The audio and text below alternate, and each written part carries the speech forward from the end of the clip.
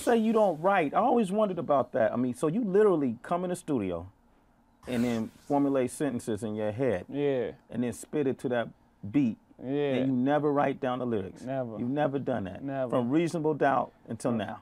I wrote the second verse of Can I Live in Reasonable Doubt. That's the last verse I remember writing. And so stuff just comes to your head spontaneously? Absolutely, like a gift.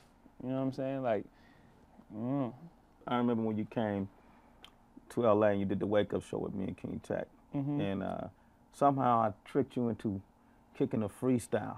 Right? I don't know if you remember this. That was in the basement off that song. I think the Firm used it on the album like after that. Oh, did they? The track. Yeah. The track.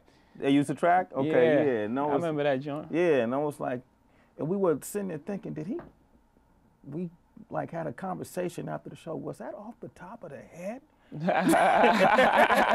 Like we was like, yo, is he that nice off the top of the head? Yeah. But I want to say, like, it's more so, it ain't just spontaneous. I'm just saying, you know, look at the speaker is weaker, and then turning around and you can't handle. You know what I'm saying? It's really organized though. It's not like just like that. I think about what I'm gonna say. Okay. You know what I'm saying? I think about what I'm gonna do, but it's just never pen to paper. Okay. You know what I'm saying? Like I think it through.